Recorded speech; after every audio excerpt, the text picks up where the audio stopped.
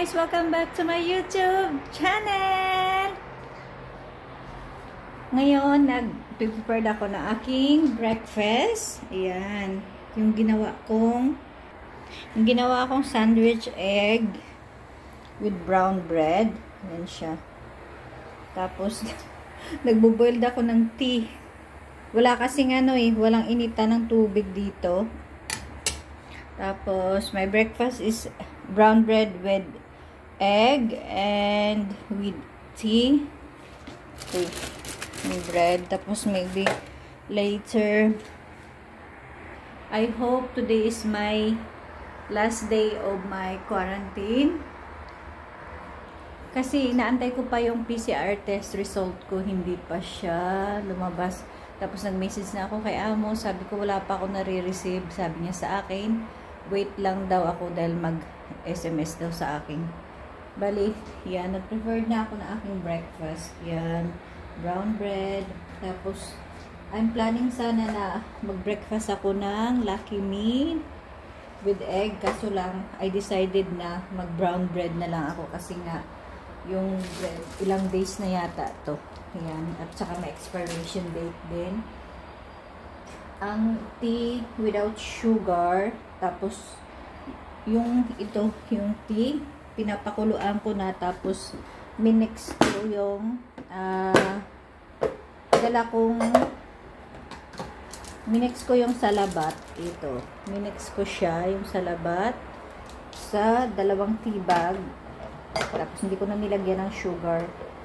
Mostly, pag nag-inom ako ng sugar. Yan. Bali, binoboil ko siya. Siguro enough na to. Tsaka, i-off ko na. Ito. Yan. Tapos, ilalagay ko siya dito.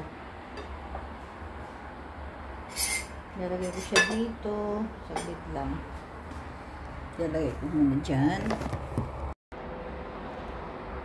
Hello guys, again. Ayan, magbe-breakfast muna ako ng brown bread with egg, with tea. Ito, tea with salabat and then water.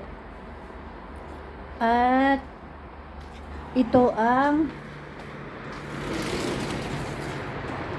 yung sa labas ng apartment. Ayan.